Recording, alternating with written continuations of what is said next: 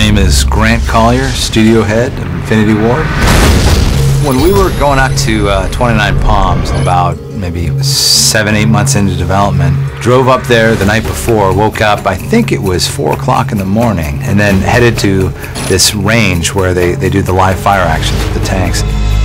We wanted to replicate all of the authenticity that we had with Call of Duty 1 and 2 and bring it to this modern Call of Duty. So we have been flying around lots of military bases. We've been taking volumes and volumes of reference photos, talking to multiple people that are in the military, and cornerstone for that effort has been Major Kevin Collins. We're at a mechanized urban assault where in the game it's going to replicate a small town, infantry moving through with tanks in support. 29 Palms is really an amazing place because it's one of the few places in the world where you can do a live fire action with tanks. So they have a little mocked up town. The Marines will be coming into this village.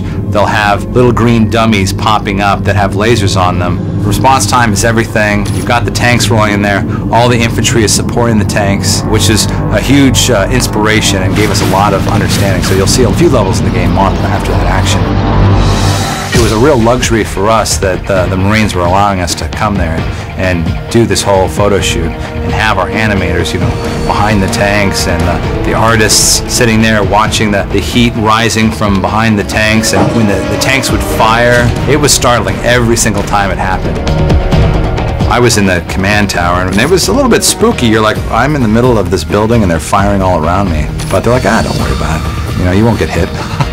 And why do I have all this body armor on? In the game, I spent a lot of time recreating the way that the breaching would work, and throughout many of the missions, you're going to see your AI comrades stacking up and doing their breaching actions. So we've really meticulously recreated that. Facilitating the animators to really see how Marines operate and move, facilitating the artists to take pictures and apply those textures, particularly of utilized weapons, where it's not something drawn from a movie armory somewhere, but actually weapons that are worn and have been to Iraq and back and bear those wear marks. So it was, a very rapid process. I mean, that information is just voraciously inhaled by all the other members. I mean, our guys are just die-hard about being authentic as possible.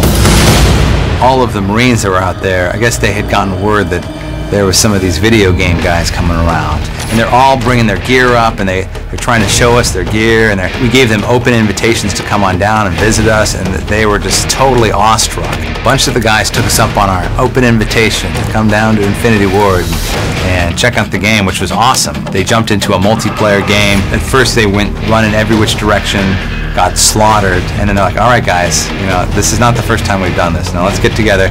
And then they got together, they were covering each other, they were implementing real world tactics, and just were able to demolish the testers that they were fighting.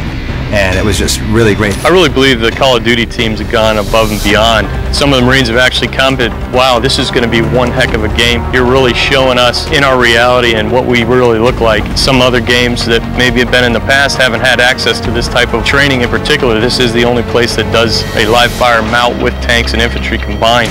So this is a one-time event for these guys, and they've gone above and beyond to get that actual detail for the gaming community.